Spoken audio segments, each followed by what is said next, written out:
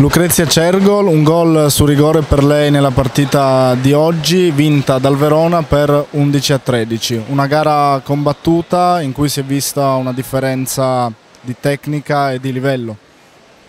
Diciamo che era una partita da vincere innanzitutto. Il terzo e il quarto tempo non sono stati come volevamo, di solito è il quarto tempo che decide la partita e noi non siamo state incisive al punto giusto per vincerla. Sappiamo benissimo che è l'inizio del campionato e comunque abbiamo altre partite, però ci mancava quella grinta che forse abbiamo dato la scorsa settimana e questa no. Segnali positivi? Sì, il primo e il secondo tempo sì, abbiamo ben lavorato in difesa, non abbiamo preso quei soliti contropiedi che nostri abituali, però in attacco non siamo state, come ho detto prima, incisive e soprattutto non abbiamo avuto quella voglia di vincerla alla fine che poi ovviamente loro hanno avuto e questo è stato il risultato.